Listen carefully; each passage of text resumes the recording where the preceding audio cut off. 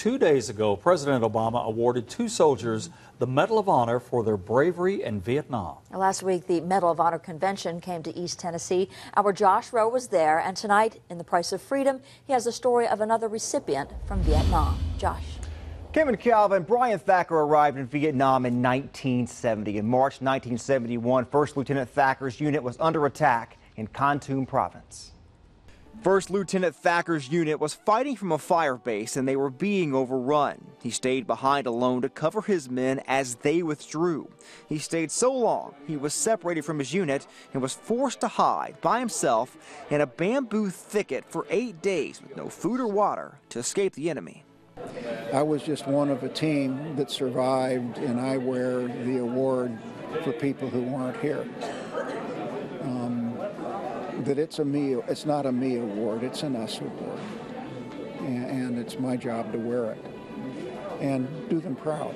Last week, Brian Thacker joined more than 50 other living recipients of the Medal of Honor in Knoxville. He received his more than 40 years ago. He remembers what it feels like to be a new recipient. In the beginning, you're the proverbial deer in the headlights, and I can't believe this is happening to me. I don't know what to expect. You know,